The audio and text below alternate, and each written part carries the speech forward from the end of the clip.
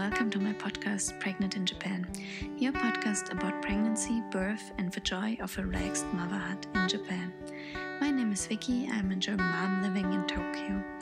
I'm sharing my positive birth experience to inspire you with yours. In today's episode, I would like to talk about the current ongoing restrictions to birth partners and husbands who suddenly can't attend labor anymore. I would like to give you some ideas how you can deal emotionally with the situation, but also how you can prepare beforehand in case you have to be alone during labor. I have 7 ideas how to do this, but before I will present the ideas, I want to explain to you that I was in the exact same situation 2 years ago, except that everything was new, like COVID just kicked in and we didn't know anything about it, and we didn't have any vaccinations, and we didn't know how it affects the unborn baby. At that time, I remembered quite well, it was in spring 2020. I arrived in Tokyo in December, so just a few months before COVID started, and I had in this short time already changed hospital 3 times because I could not find a right facility for me where I felt well. And finally, I found a smaller clinic nearby, the Seijo Kinoshita Clinic, and I was very happy because I just couldn't deal with the situation anymore to keep looking, and in Japanese it was everything extremely difficult, I thought. 2020, the hospitals, or some hospitals, started to ban husbands and birth partner from the hospitals during labor. And I was just so desperate because Aiko was actually the first clinic who started this process, and I remember I wrote immediately my clinic and asked if they're gonna do the same, and the answer was, well, we are allowing currently birth partners and husbands, but we can't guarantee. And that was the point where I thought, oh no, it can't start all over again, and I'm not gonna do this process alone of giving birth. I mean, I just got to Japan, I don't speak the language, and I'm first time pregnant, and I'm not doing this without my husband. So we started the research all over again, and at that time I was already in touch with Stephanie Kawai and Brett Imura, and both at some point mentioned a birth clinic to me, the Matsugaoka Birth Center, not a clinic, sorry, where the restrictions are less strict. Also, I wasn't really sure to give birth in a birth center for some security reasons, and also when my husband was born, there were quite some complications back then, so also for him, he wanted medical support, but after doing a lot of research, we decided to go there, and I'm extremely thankful for how everything developed, actually, because I had a wonderful birth experience. I would not say completely painless, but I was taken care of very well, and I went down the natural path, and I had developed a lot of trust into my body. So actually it turned out very well for me. And choosing this natural part of giving birth, it made me prepare a lot during pregnancy, and this is why I would like to pass on my let's say 7 tips on how to give birth even without a birth partner. And before I start presenting my ideas, I would like to tell you also, I know this situation is really not easy and it's super, super difficult to manage. And I do really feel you because like I said, I was in the exact same situation. So I really don't want to whitewash the situation, not at all, or agree on the restrictions. I just want to present solution, because the situation it's just like this, and we have to deal with it somehow. So my first idea is to understand the circumstances. I think if we try to understand why the restrictions are done, it might become a tiny bit easier to understand and accept, yes. And I think in life there are things we can fight for, and other things like this restrictions, we won't be able to change it overnight. So there might be some organization that can help us and to show that study is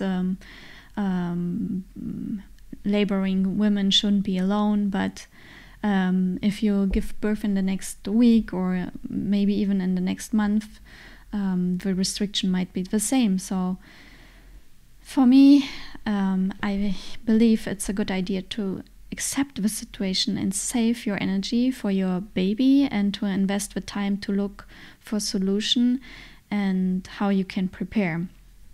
Yeah, so the hospitals and clinics want to protect as much as possible midwives and doctors to not get infected with COVID.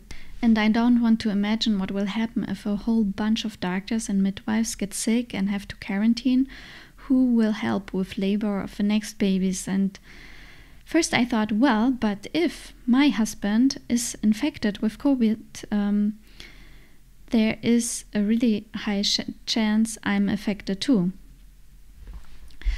But if you see it from another side, if we are both in the hospital, there's one additional person who touches surfaces, who talks to people, and it's a 50% more risk to infect other people. I know it's not easy, but maybe knowing this, it will make us understand it's not to torture us personally, it's not against us, it's more about to keep the hospital system running, and so the hospital staff can keep on taking care of patients, and the patients that are coming after us, and the patients that will have babies after we did. So I think keeping this in mind can be helpful. Okay, my second idea is it sounds very simple, but take the time to talk with your partner or with your husband. It's a very frustrating situation, and I can only imagine how many negative emotions we can have.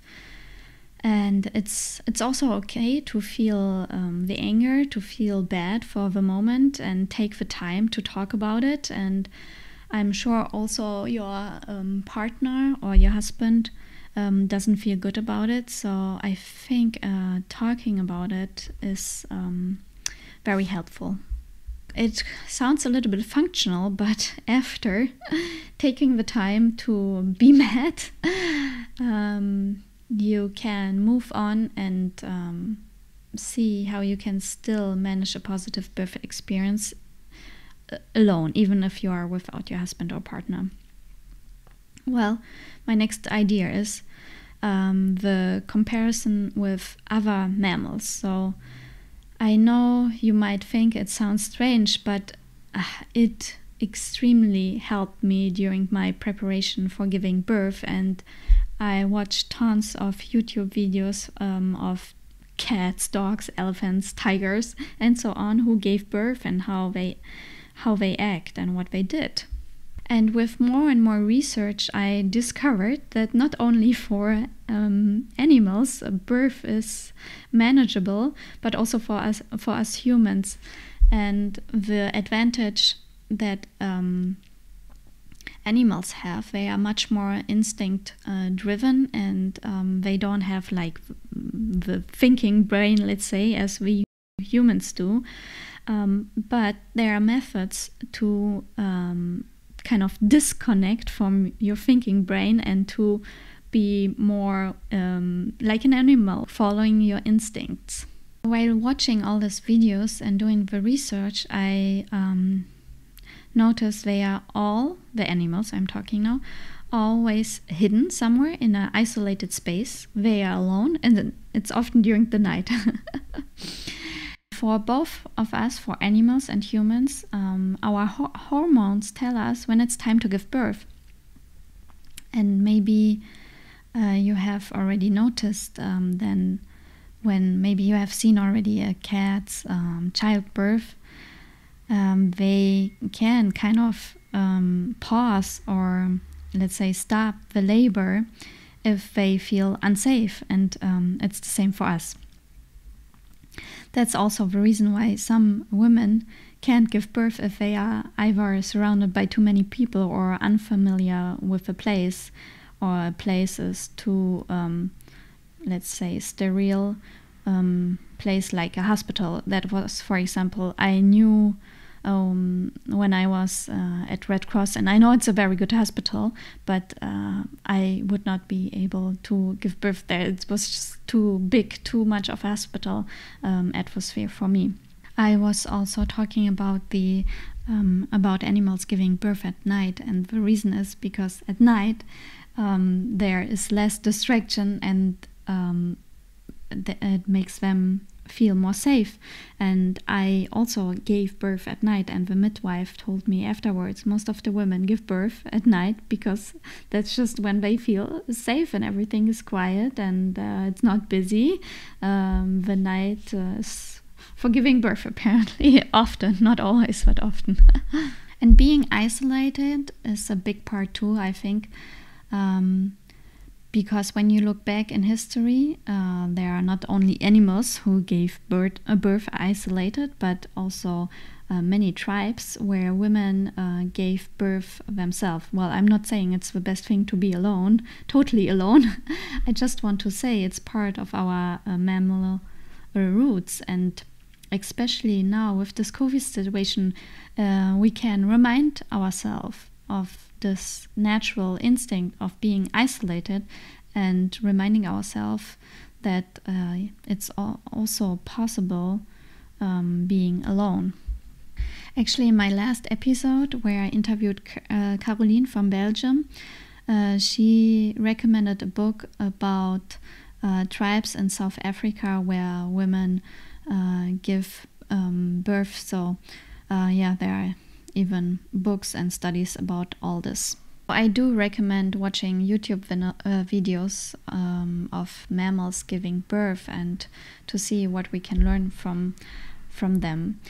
They are, if you observe them, in a trance-like status. Even us, we can somehow activate a trance-like status.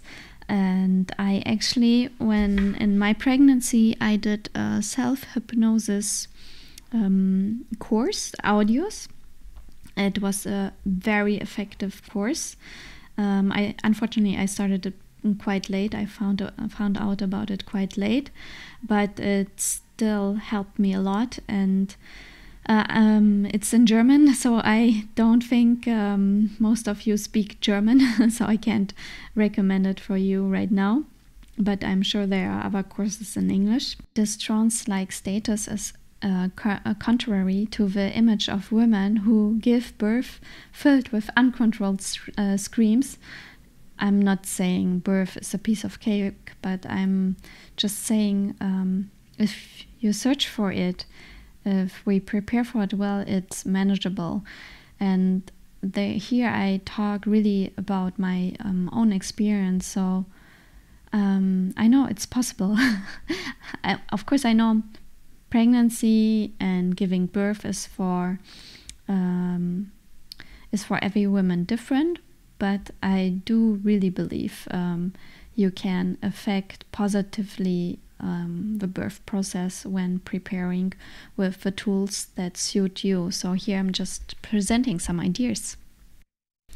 My next idea is about self-hypnosis. It's actually related to the trance-like status I just talked before about.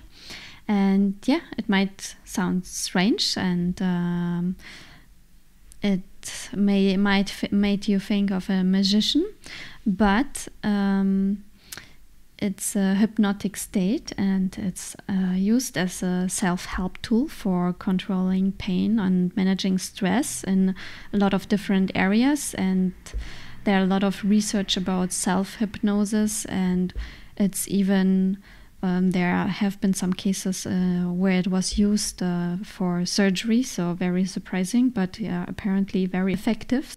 If you practice self-hypnosis with, for example, audios, then it will relax your body, your muscles, and with this, your baby can go through the birth canal more smoothly and natural, and you are not falling into this fear, pain cycle.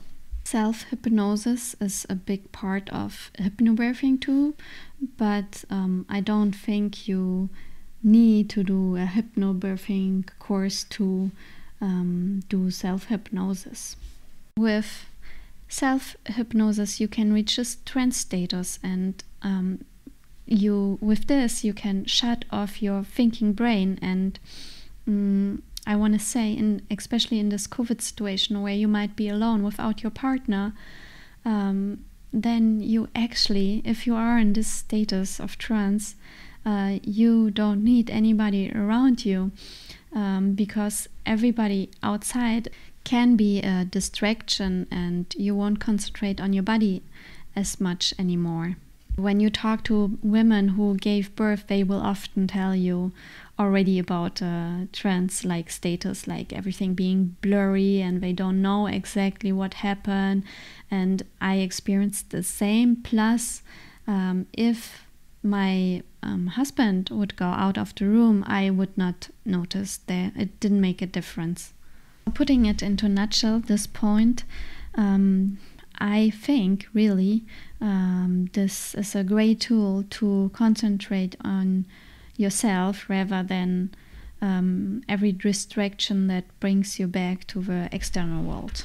My fifth idea how to prepare mentally is to ask the hospital staff to show you the labor room already, if it's possible. If it's not possible, then maybe just the way to the labor room. So what aisle do you have to go? On what floor is it on? Where's the elevator? And I would also take videos of it or pictures, and then while you are at home, look at those pictures and prepare already mentally, okay, I'm going to this elevator and it's located here, then I go to the second floor, and then the labor room is on the left. And everything that you prepare in advance, it's not gonna be new anymore, it's like already done. At least you don't have to concentrate on the way to the labor room. Maybe somebody will also guide you, yes, possible. But I just want to say it's not new anymore, you already know it. Some hospitals still allow husbands to be there, but only for the last part of labor. So you could also prepare on your cell phone a symbol or a smiley or whatever that you send to your husband, so you don't have to actually write the message, or just agree with your husband on a symbol that you send, and your husband will know, okay, it's time to come to the hospital.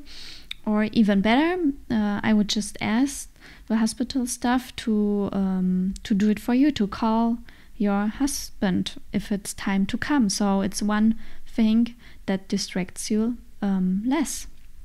Why being on the phone when you can be with your baby and your body and concentrate on that? And maybe the hospital, maybe it's a weird question to ask that, but go for it. Just ask it. What can they do? They can just say no. So what? And here's my sixth idea that might help. If you think you can't do it without your partner, then just think about how you do it for your baby. Because often we have more power and strength when we think about how we do something for somebody else. If you think you do it for your baby, then you are not doing it for yourself, but for your baby. And here's my last encouraging thought. I know it's a really hard situation from my own experience. At the same time, I try to remember however it's going to end up, with or without partner, I'm still in a great healthcare system. And we are lucky, we are in Japan. There are doctors, there are midwives, there's experienced midwives and experienced doctors. We have all the medication we need just in case. And it's a really safe place to give birth. So this is something we can also focus on. We are taking care of. We are lucky, really. I deeply wish you all the best and a very effective preparation and a very smooth birth, and I would love to hear from you what you think. I know not all advices are everybody's cup of tea, but it's only to present some tools, and maybe one or two can be helpful for you. All the best to you.